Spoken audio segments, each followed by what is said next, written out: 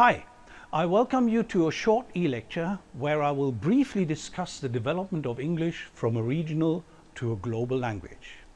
I will proceed as follows. First, I will list the central periods of English and will then talk about the main triggers towards the development of English as a global language. Using the three circles model, I will then look at the main types of English in a global context. So let's start with a brief historical overview. Old English, the first period of English, was clearly Germanic in character, with many properties taken over from continental Germanic. Middle English, by contrast, changed to a language where many typical Germanic aspects were lost and Romance, in particular French properties, came in. Most obviously in the vocabulary. And early modern English had fixed many of these aspects. It was now clearly different from its German predecessors. It had a rich vocabulary and a new sound repertoire, and it became the initial stage for the spread of English around the world. The first significant step in the progress of English towards its status as a global language did not take place before the end of the 16th century. By the end of the reign of Elizabeth I in 1603, literature had boomed through the works of Spenser, Marlowe, and in particular Shakespeare. And Francis Drake and Walter Raleigh had laid the foundation for the expanding influence of English in the New World, and of course later then in Australia. According to the Indian linguist Kachru, the spread of English around the world can be defined in terms of three concentric circles. The inner circle refers to the traditional, historical and sociolinguistic origins of English, where it is used as a first or native language. And here are the main countries, of course: Great Britain, then we have North America with Canada and the United States, Australia and New Zealand, and often forgotten, Ireland. Now these countries are members of the inner circle with about 400 million speakers, almost 70% of which are from the United States. The second circle, the so-called outer circle, includes countries colonized by Britain and the United States, where English is spoken as a second language and where it plays an important historical and governmental role in multilingual settings. Here are the central ones. For example, in Asia we have India, Pakistan and Bangladesh. In Africa we find this sort of English in South Africa, in Kenya, in Ghana, in Nigeria and in Tanzania, to name the main ones. And then of course in the Caribbean, in Jamaica, and in the Pacific Ocean on the Philippines. The countries in the expanding circle did not institutionalize English as an official language, but recognized the importance of English as a foreign language. Well, and this concerns almost the whole world. Countries such as Israel, Japan, China, Egypt, Korea, Nepal, Russia, Taiwan, Indonesia, Zimbabwe, Saudi Arabia, the whole of Western Europe plus the Caribbean countries, and of course the South African continent with more than 1 billion speakers. Let us take a brief look at the inner circle development now, and let's start with North America.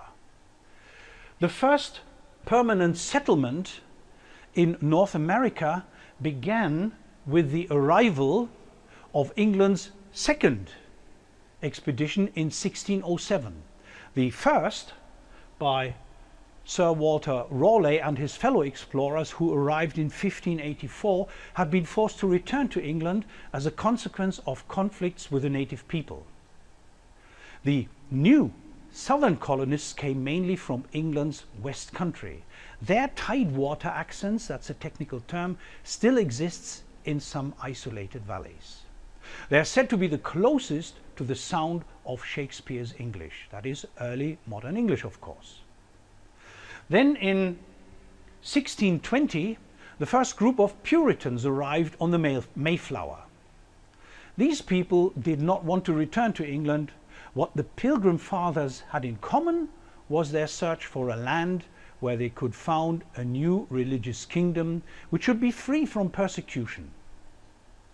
1681 brought new shiploads of immigrants, the Quakers, from the north of England and the North Midlands, who settled in Pennsylvania.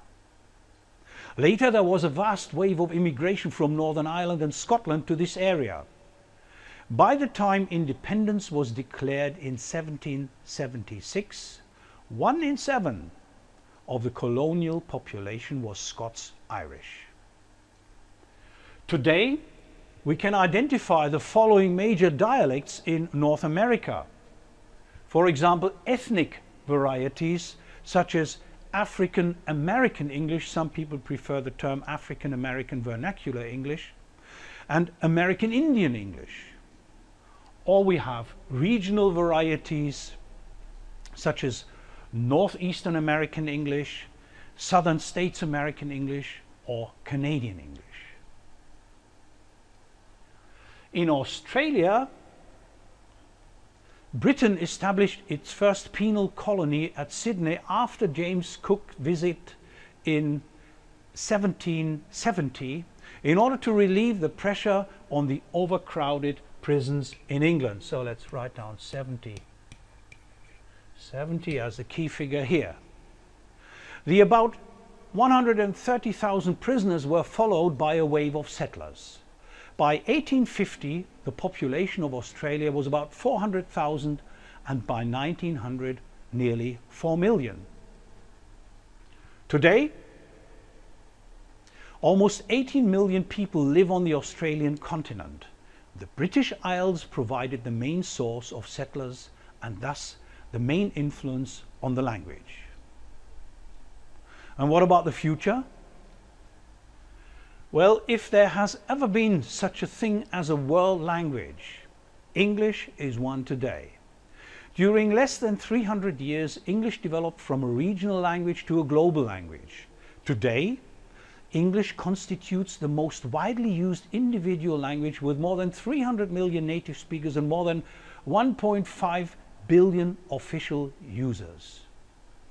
In considering the future of English, the following main aspects have to be considered. For example, the role of the British Empire. Some sociolinguists expect a strong reaction against continuing the use of the English language as the language of the former colonial power, and in favor of promoting the indigenous languages. That's one possibility.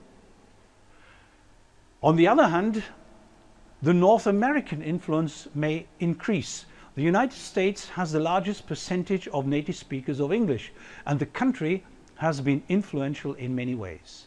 It is more involved in modern developments than any other nation. It is in control of the digital revolution. Hence, its dominance and the dominance of American English may even increase.